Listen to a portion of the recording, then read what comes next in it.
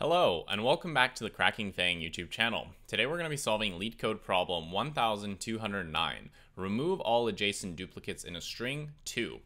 Let's read the question prompt. You are given a string s and an integer k. A k duplicate removal consists of choosing k adjacent and equal letters from s and removing them, causing the left and the right side of the deleted substring to concatenate together.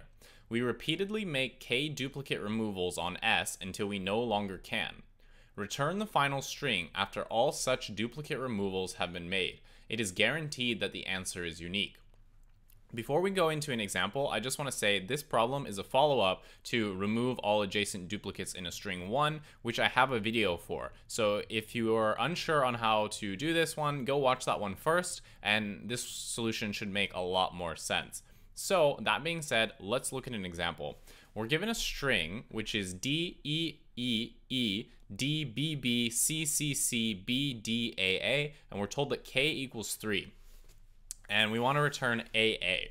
So how did they do that? Well, if you remember from how we solved the first iteration of this problem, we basically want to use a stack to keep track of the characters that we've seen so far. And in the first problem, it was always given to us that, k would be 2. So if any two characters were adjacent together in the string, then we would be removing them. But this time it's k. So that means that we need to keep track of how many that we've seen so far at every iteration. So what we want to do here is we want to go from left to right, and we're going to maintain a stack.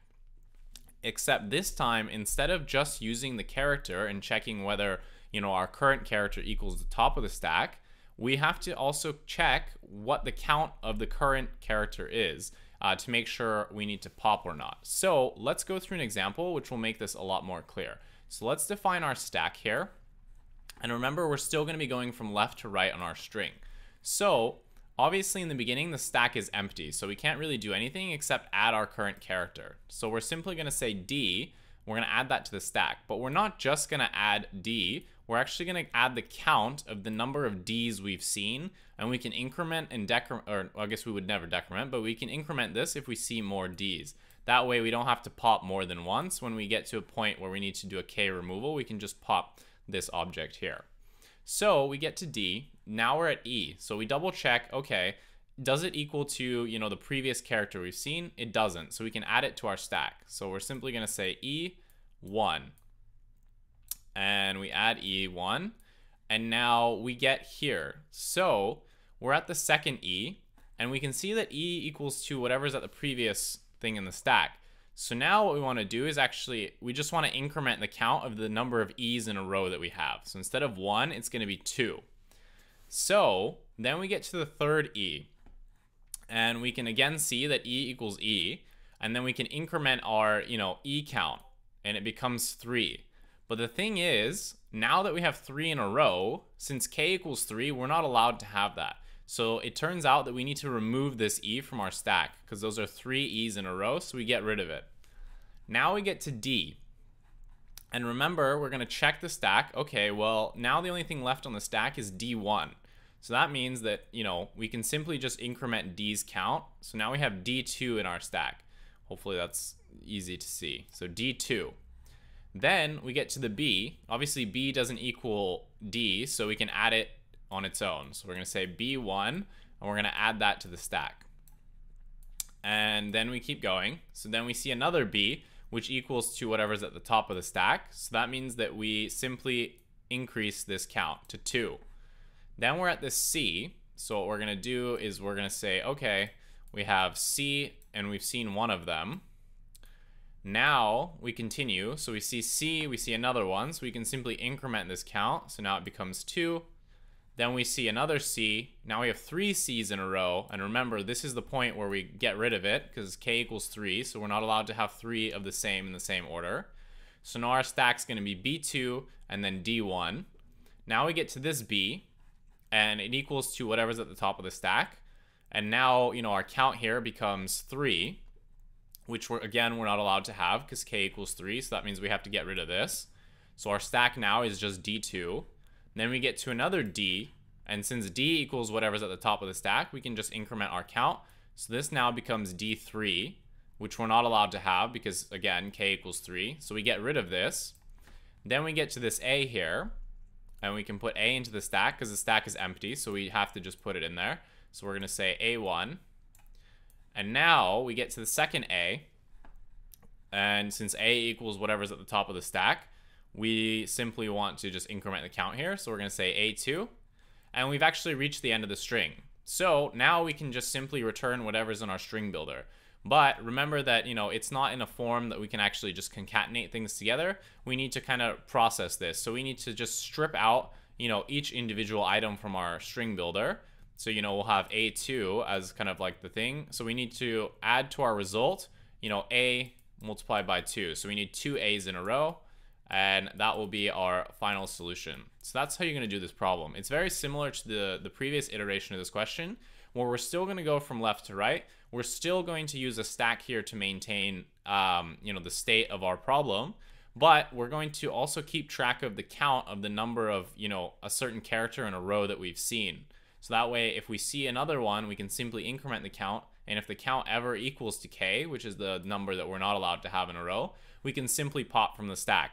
Whereas before, k was always 2 because we were just working with adjacent duplicates, duplicate pairs. Whereas this time, k can be anything. You know, it can be 2, 10, 50, 1 million, doesn't matter.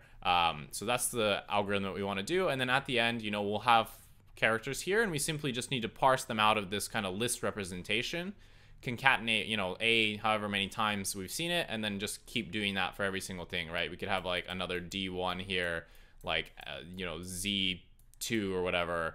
And then, you know, we would just strip out all of those. So, you know, it would be like AA, D, ZZ, and then, yeah, just that would be our final solution if the stack looked like this. So let's go to the code editor and write this. It's going to be very similar to the previous problem, so it shouldn't really be too surprising. The only major change is just this list representation within the stack to keep track of our counts. So I'll see you in the editor. Let's write the code. Okay, we're now in the code editor. Let's write the code. Remember that we're still going to need a stack to keep track of our progress through the string. So let's define that. So we're going to say a stack is going to be an empty list. And what we're going to do is we need to iterate over our string like we did in the previous problem, character by character. So let's set up the for loop. For character in string, we're going to say, okay, if the stack is empty, then there's no way that we could possibly pop something or, you know, increment a count of a character because there's nothing to do there. So we simply just add our character and its count, which is 1, to the stack. So we're going to say if not stack. So if the stack is empty, we're going to say stack dot append, and we're going to use, you know, we're going to put the character and then its current count. And make sure to use a list here because obviously tuples are immutable. So you would not be able to use a tuple here because you can't change it once you've already appended it to the stack. So make sure you use a list here. Otherwise, if we do have a stack, remember that there's 2 cases here. Either the character that we're working with, char, does not equal to the top of the stack, in which case we just append to the top of the stack the current character and its count, 1, or we do have a match on the characters, and now we need to check if adding another, you know, character to the current count that we have for whatever the top of the stack is, if that would push its count to be equal to k, then we need to pop. If not, then we can simply append and then continue our for loop. So in the case that it doesn't equal, so we're going to say if character does not equal to the top of the stack, 0, right? Because the 0th index is going to represent the character. We're going to say, then we can simply just append whatever the current character is and a count of 1. Otherwise, in the case that they do match, now we need to make sure that if we incremented if we incremented the count of whatever the top of the stack is by 1, that doesn't equal k. So we're going to say if stack, so whatever the top of the stack is, and we're going to get its count, if adding 1 to it equals to k, then that means that we have to pop from the stack. So we're going to say stack dot pop. Otherwise, we can simply increment the count for that character because we know that they match. So we're simply just going to increment the count by 1, and we are good.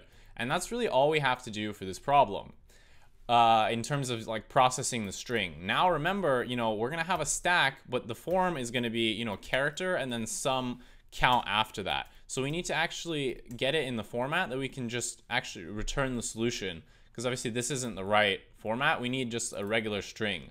So we need to parse out the elements here and, you know, put that into something that we can just join together and return. So let's now say stack. We're going to reassign it to be, you know, the character times the amount of the count that it shows up for character count in stack. So essentially we're just going over the stack and we are, you know, appending or replacing each element with the character times the count. So for example, if we had again something like A2, you know, D2, E1, what we would do is this string or this line here would replace this with like AA, DD, E, and then now we're in a format where we can simply concatenate this entire string, and then we would get our final solution AADDE. So that's the reason why we want to put it in that format. So now all we would have to do is simply return empty string dot join. So this is going to concatenate all those elements in the stack, and that should be our solution. Let's submit this, make sure that we didn't make any bugs. Hopefully we didn't. Cool. We seem to have solved the problem. So what is the time and space complexity? Well, for the time complexity, the worst case is going to be the same as in the previous problem, where there was actually nothing we could delete, and, you know, we're still going to have to go through the entirety of the string to basically go over each character. After we do that, we have to, you know, go over, you know, the stack here to basically put them in a format that can actually be joined, and then we have to join. So realistically, we're looking at 3 big O of n operations in a row. So this is, you know, going to be big O of 3n, but asymptotically, this is still just going to be big O of n, because we can kind of ignore that, you know, constant here. So this is going to be a big O of n time complexity. And space complexity, in the worst case, there's nothing for us to delete. So our stack is going to be holding basically the original string.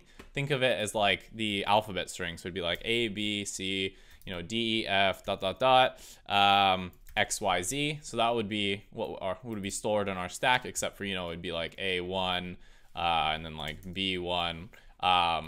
So we'd have to basically just store the entirety of our string here in the stack. And then again, we would have to, yeah, actually that's the space complexity. This part is, you know, we're not refining a new variable here. So yeah, space complexity is going to be big O of n because of that worst case. So hopefully that makes sense. That's how you're going to be solving this problem. If you enjoyed this video, please leave a like, comment, subscribe. If there's any videos that you'd like me to make, please leave it in the comment section below. I'd be happy to make those videos for you guys. Just let me know what you want to see and I'll make the video. Otherwise, happy coding.